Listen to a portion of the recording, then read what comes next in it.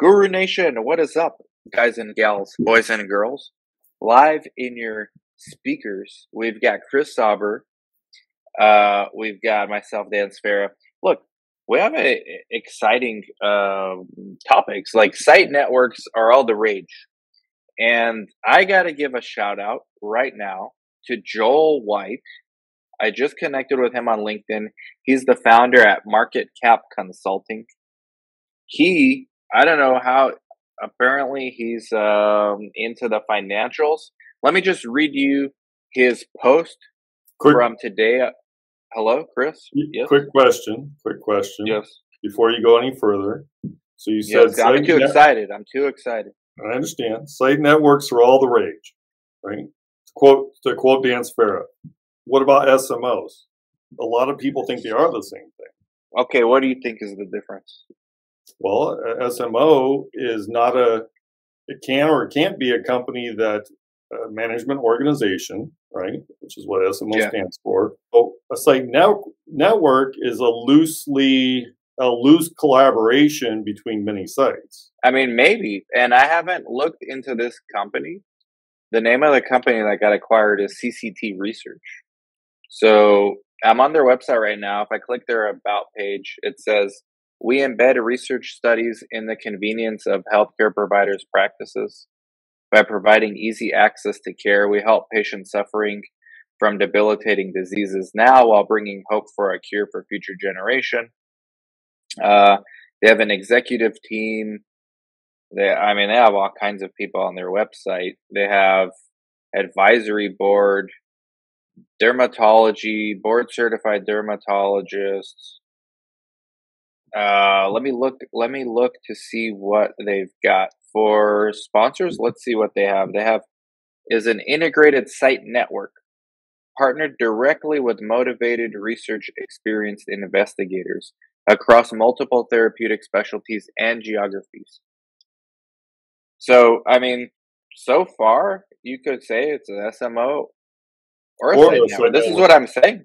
Okay, the business model might still be very similar to site management organization, but the names change because SMOs, let's not forget, they kind of like that brand of an SMO is kind of tainted from almost 2 decades ago now.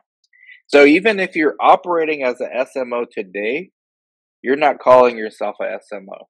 This is their page for sponsors, right? They say, why CCT Research?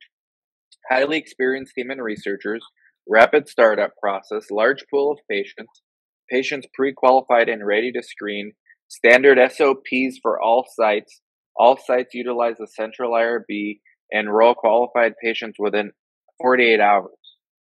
What to expect when partnering with CCT? You will have access to a group of experienced researchers with a large patient pool. You will love our rapid startup process. Love. They say you will love it. They will love $300 million. I think that's what they love. Pre-qualified patients ready to screen. Quality data delivered in a timely manner. You can expect to hit your enrollment goal. I mean, you're right, Chris. If we were in a time capsule and we go back 2 decades, we see this website and you put a gun to my head, I'm like, yeah, that's another SMO. But they're a site network. IQVIA calls it a site network. Sure. Because Wall Street analysts are calling this a site network. There's a difference amongst site networks too. Like what DSC is. Let's talk about us real quick. Sure. We're a site network. Before you do that, sorry. I like the word partnering. I'm just saying, in their description, they said, when awarded a study, you're partnering with us. I like that. Okay, go on. Yeah, it's very romantic. Like, who doesn't partner? You're signing a CDA. Like, anytime you're signing a CDA and you win a project, you're partnering. Like, but it sounds great. I know. And then they have on their website, they also have 4 providers. So by partnering with CCT, you're ready to go. As an investigator, you are ready to go solution. You get a dedicated research team, high-tech equipment, proven system. Offer your patients the most advanced treatments and increase your profits while becoming a leader in your industry. So look. Misspeak. Treatment. They said treatment. Yeah. Offer your patients the most advanced treatments and increase your profits while becoming a leader. IKEA, you're gonna have to, now that you guys own it, we're gonna talk about semantics. You might want to change that. Well, Uh, okay, this is highly confusing. I didn't want this to be a confusing session. I wanted this to be a positive, like, motivation. But thanks, Chris. We're gonna go down the rabbit hole of confusion now. Not only because it's important. Not only is there really no difference, or maybe a lot of difference between site network and SMOs, or do SMOs even exist? But there's a huge difference between various types of site networks. So, well, there is a site network like the SCS. We are an informal alliance of sites. mhm. You can choose to come. We charge a monthly subscription fee for the sites. We don't take any other cost. We don't take any ownership. We don't take any equity. We have influence over the sites to the best of our ability as consultants. They Mhm. hire us for this influence, but we are independent from their business. So it's less risky to a sponsor to work with a site network like ours because, okay, let's say you choose 20 of our sites. Those are 20 independently owned and operated sites. We may negotiate the same budget and contract for them, For but speed. they're all different entities. All of them different entities, usually a different LLC or a different corporation. Right? I don't think our site network would ever be acquired for this high of a multiple because we don't own equity in these sites, right? The way I'm reading it with CCT, which is, by the way, the first time I heard of this company, which should tell you a lot about how much money is in this industry. They own, they partner with clinicians, so they want access to the research naive physicians, just like any site owner we preach about all the time, right?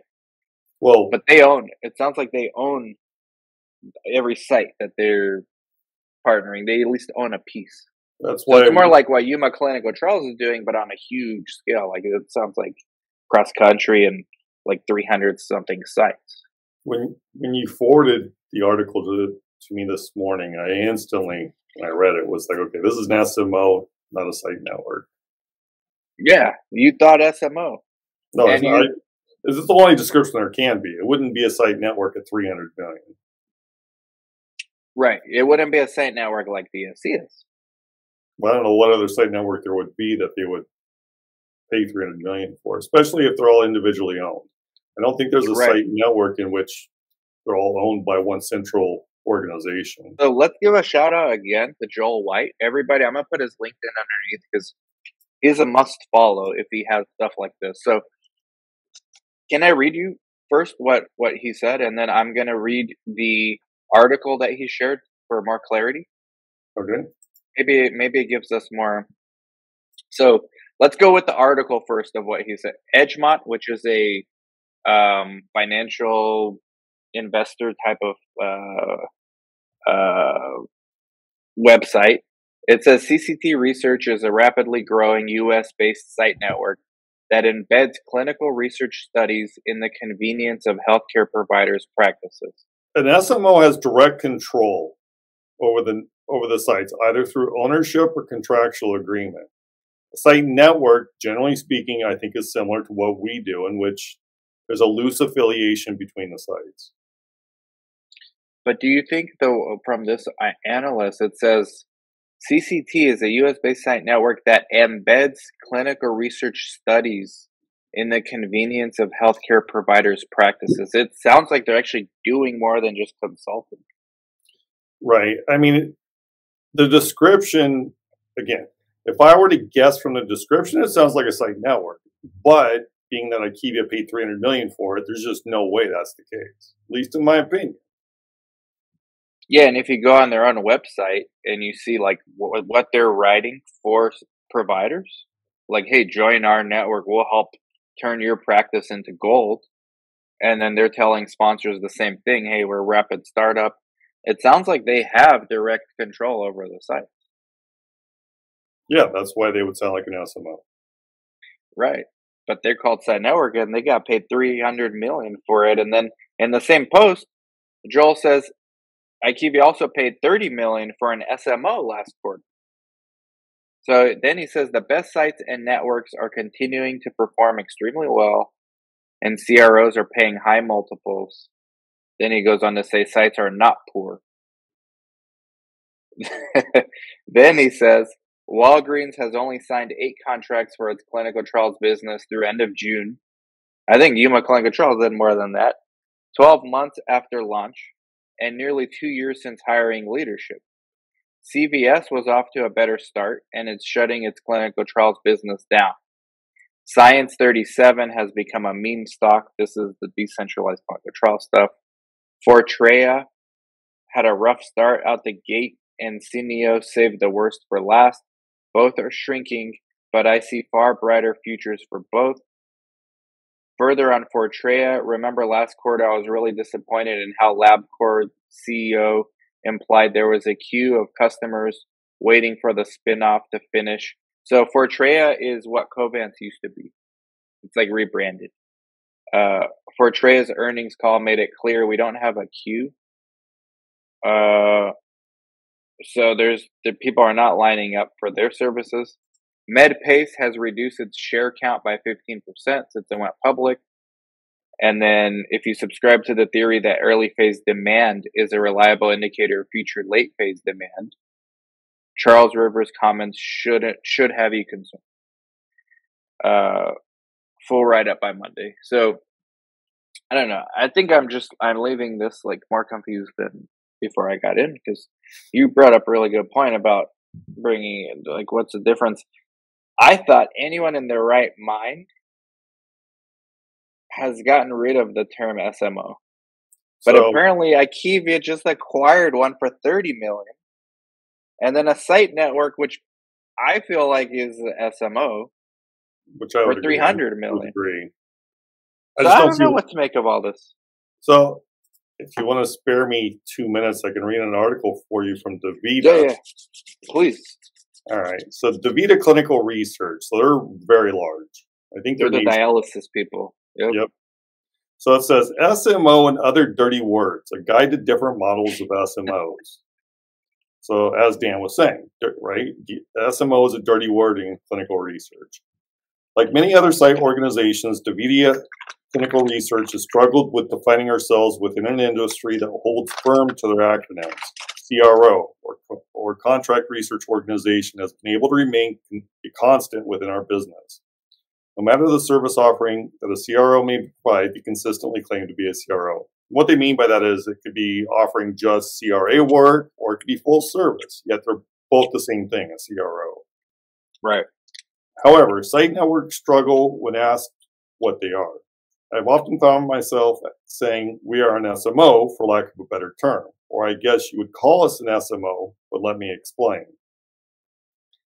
Different models of SMOs. The reason for our hesitation when calling ourselves an SMO, a site management organization, is due to the widespread range of different SMO models. Some SMOs own and operate the sites they manage. They have quality programs and coordinator training and a full range of management services to ensure that the trials which run at their sites go off without a hitch. However, other SMOs are the dreaded study brokers who work with a sponsor to offer up sites, but have no responsibility beyond providing a name, address, and capability sheet on a feasibility questionnaire.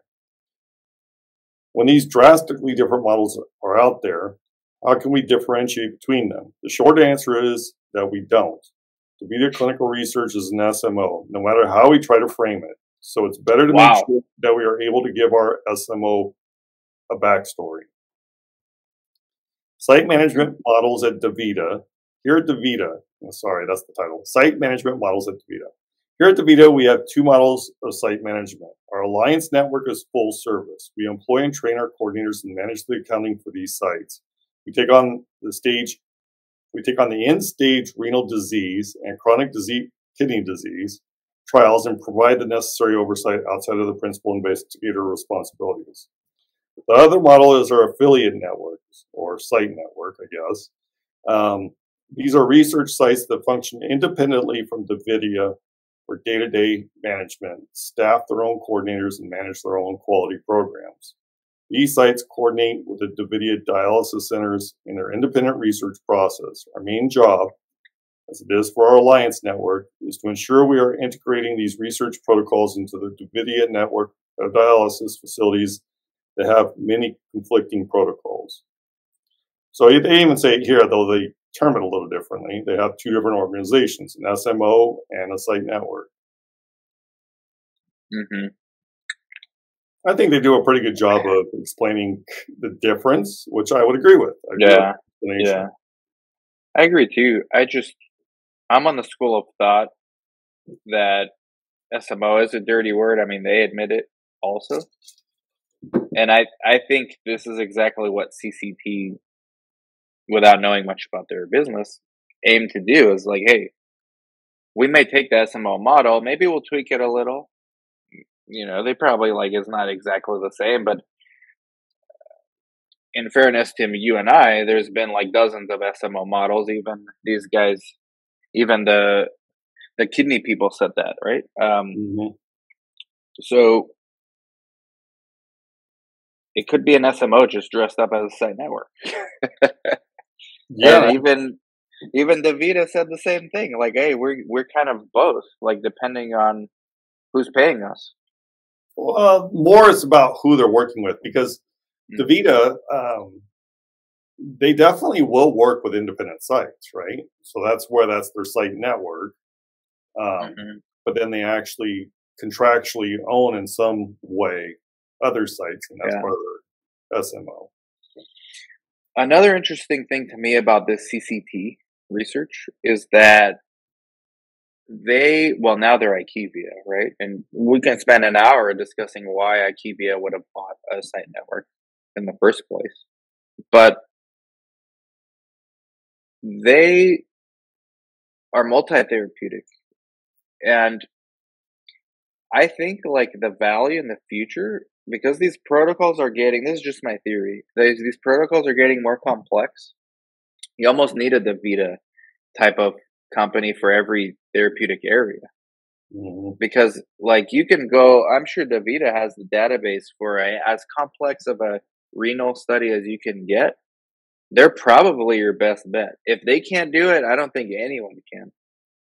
I would agree with that. We are starting to see, I've actually interviewed a GI specialist group that's trying to do what DaVita does for just for GI studies. And they're doing really well. They're actually one of Creo's power users. Raymond put me in touch with them.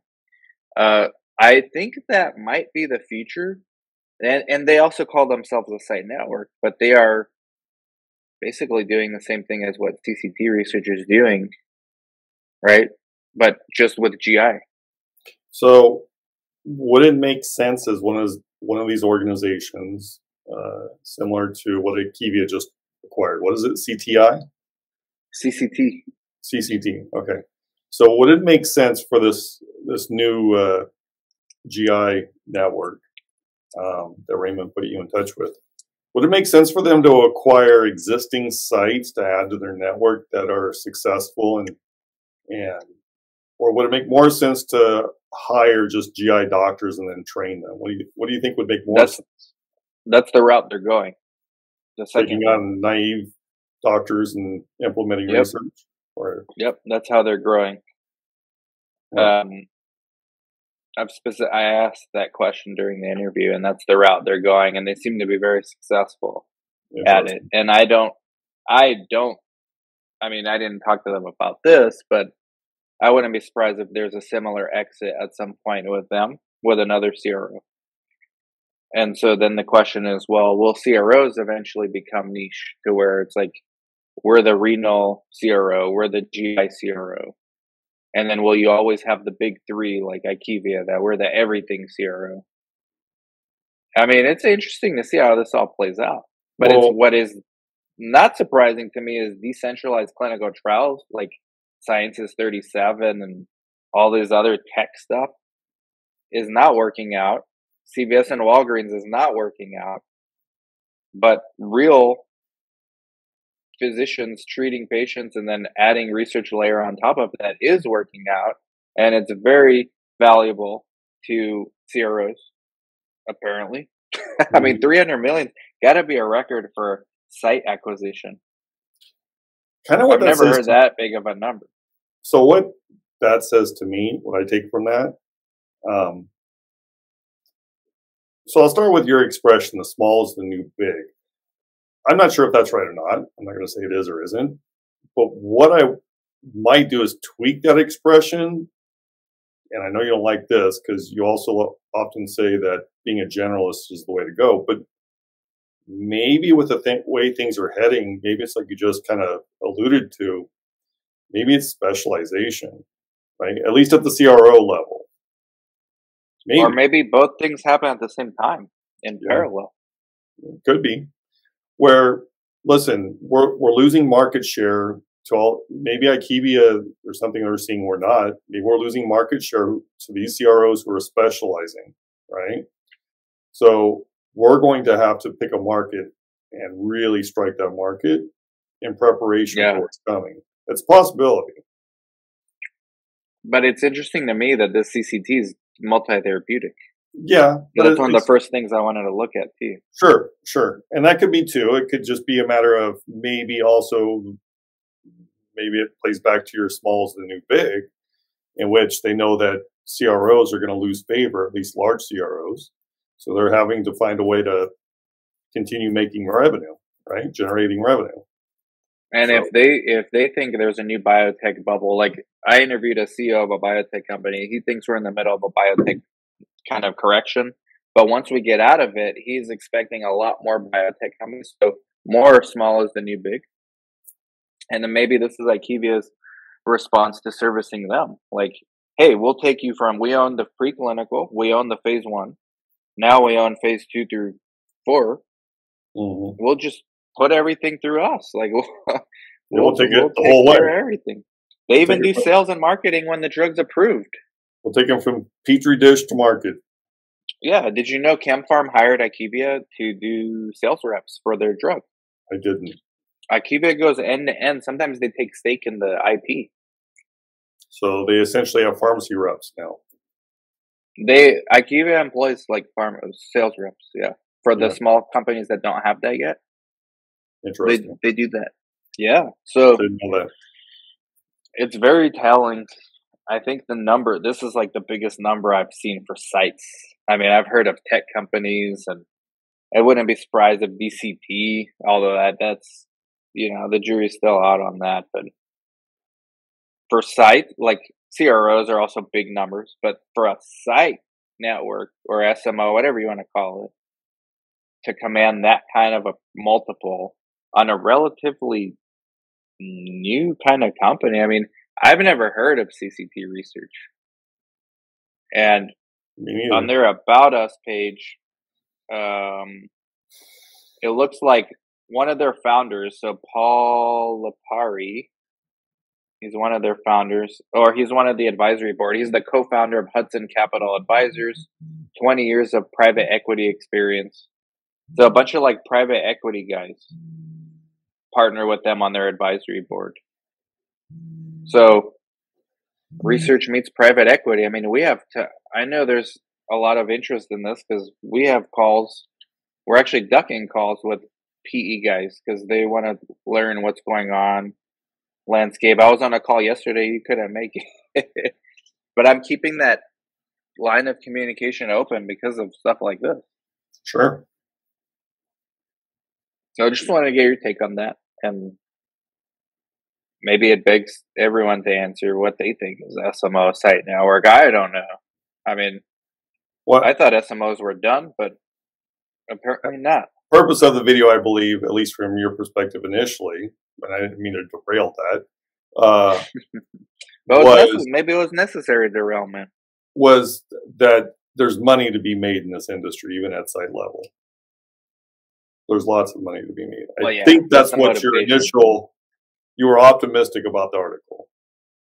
Yeah, yeah. I mean, it should be like, yeah. And do you think IQVIA? I don't think IQVIA is dumb money. Like, we can accuse them of a lot of stuff. I don't think they're dumb. Like, they obviously think 300 million is a good deal for sites. Sure.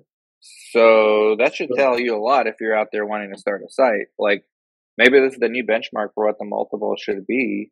I don't know their EBITDA because they're Yeah, I'd love to know that private. number. I mean, what you think 30 million EBITDA and then like 10x, so 300 mil? I mean, that I you don't and I think know that's sites that do like 2 million EBITDA. It's like pretty good, like north end of like above average, yeah, 2 million EBITDA. I don't think that's out of the realm of possibilities that they're generating 30 million a year in revenue and getting purchased for 300 million. I really don't think that's out of the line of possibilities. So then someone who's earning 2 million EBITDA should command what, 10? Or the multiple a little lower because it's less scalable. The most interesting thing about this is what CCT research apparently they've done, or else IQVIA wouldn't have bought them, is they've scaled the unscalable. So treating a patient like one-on-one, like finding a brand new research naive patient with a research relatively new doctor and putting them in a study, that's not really a scalable event. Like that requires a lot of work. It's not the same process like over and over and over again. But they've somehow managed to create some sort of scale around this activity repeatedly to where they have scaled the unscalable.